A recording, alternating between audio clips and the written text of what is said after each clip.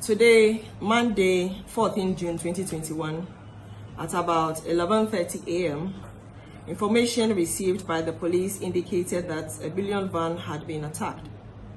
Police swiftly responded, and on-the-spot investigation indicates that the Bullion van was on a daily sales collection errand, and on reaching an area called Adedempo, that is a suburb of Jamestown, some unidentified armed men on not less than 3 motorbikes crossed the Bullion van and started shooting sporadically. In the process, 2 persons were shot and killed instantly: the policeman on escort duty and also a lady whose identity the police is yet to verify. The Bullion driver sustained gunshot wounds and has been sent to the Kolebu Teaching Hospital for treatment. 2 tellers who were on the Bullion van escaped unhurt. The weapon of the policeman was also taken away together with an unspecified amount of money. The crime scene experts have been invited to process the crime scene. Greetings among for Ghana for Ashofoni Tifo. Greetings all of my viewers and my subscribers. I welcome you to the Rychuhss Messenger YouTube channel. Number 4, we are there here today, I want to share my thoughts on, the Ghanaian police, man, Emmanuel say, who was shot dead, just because he was on duty or doing his job, But before I go do so, I would like, send my greetings and deepest condolences to Emmanuel Assay's, family and friends. It's a very sad story, for, and as you can see, I captioned the video, Ghana must learn from this tragedy and fix the country, for, because you see, this tragedy, what led to this tragedy is part of, why we are crying out loud that fix the country. Why a Bullion van? Why should a Bullion van travel without bulletproof? Only one policeman was in there. He was shot dead. Hey, it be gonna be this. For it not be easy, oh. So for us, did they talk, armed robbers kill police officer, eyewitness, and injure Bullion van driver at Jamestown. This thing happened at Jamestown in broad daylight. Someone reporting that it was at 11 a.m. Broad daylight. Everybody is running rampage in the country. The politicians are corrupt to the extent that it's robbing on the citizens. For broad daylight, or armed robbers are not even scared now. They usually operate in the dark, in the night. Now they are coming out in broad daylight and they are attacking not even ordinary civilians or ordinary citizens. They are attacking policemen, killing them. For what is the country turning to? Lawlessness everywhere. From the politicians, from the chiefs, to the chiefs, the pastors and the prophets, even down to the citizens. Corruption is everywhere. Why wouldn't, an armed robber have the courage enough to go and kill a policeman in broad daylight? Because of lawlessness in the country, and this is what we are saying. Fix the country. The country must change. Nana Addo's promised to come and fix things. And look at the situation now. It's worse than before.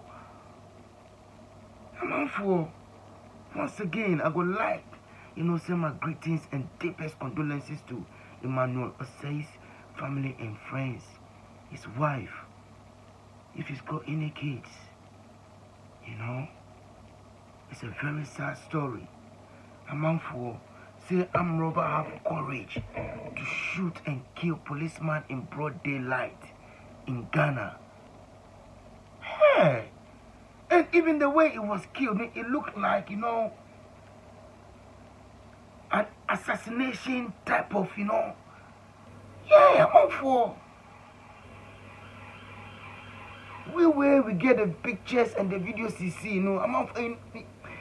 No, man. It is graphical, you know. If you in what Oyibo talks, it's graphical, you know. All social media platforms will refuse to accept such footage. Ghana, is this where we are heading to? Eh? I'm for. I'm not a security expert, but I hear say the IGP they talk say the Bullion van belongs to the banks. See, so why would you let your member of staff, you know, a policeman, a valuable asset to the country, go and sit in a Bullion van without, you know, any form of protection against firearms? Have you answered that? You know, always coming out, you know, playing blame games, you know, always coming out giving excuses for, your cock-ups. This is what our country is turning into. I'm for. I think police should be, you know, properly trained and equipped, you know, to deal with the job. I'm for. Being a police not be easy thing, no. It not be easy thing. Me I tell you, Babylon here. Hey, if police not do duty here, you don't know this guy is a policeman. Unless if he be your family or if he be your friend. You will never know, because I'm for they change for the station before after work, you know, they go change for the station before they go step out. So now if you step outside, no, it's just they like ordinary citizens, you know. But Ghana, policeman finish work, go take uniform, wakate in the end, go sit at Pateshiba, assault rifle, you know, they hang up like that. Policeman they drink. Why? I'm for police should be paid enough as well, so that, you know, they'll stop collecting bribes. I'm for. Because if you're properly paid, why would you be begging for bribes, or why would you be expecting bribe from, potential criminals? I'm for. Like I talk, police should be paid properly, you know, so they can do their jobs. But because Charlie, some stories where they hear, no Charlie, it not be easy, oh. I'm for. The criminals self have more ammunition past the policemen. They watch some video, some guy they talk say Charlie, some police go incognito, undercover, go do some interview, give some station they talk say most of the time the police they patrol or they work at Charlie, only one bullet they them a rifle inside. Oh look. Some of us they fight against these things, so it's like, you know, the country will be fixed, police will be well equipped, police will be well paid, you know, the roads will be fixed, Kalam say, you know, will be stopped, you know, water will be everywhere, electricity everywhere, you know, enough jobs for the youths, proper education facilities and systems, better healthcare facilities. I'm all for. See, it be these things with a fight for our country. The government needs to provide the country with these things. This is not a job of ordinary citizens. See, policeman go lose his job. Sorry, policeman go lose his life. Somebody in your husband. I'm not for. And these be the things where Charlie, like I talk, no, we they talk, fix the country campaign. Fix the country campaign. Police, will the fire give you to Charlie? You guys, if you yourself way to stop us from doing the campaign, from airing our grievances, you know, just look at the cost of living. The price of fuel, they go up all the time. Transportation, they go up all the time. Look at sanitation and drainage systems in the country. I'm out for houses are built for tenants without toilets in there. Are there no regulations to, you know, govern, you know, this kind of structures in the country?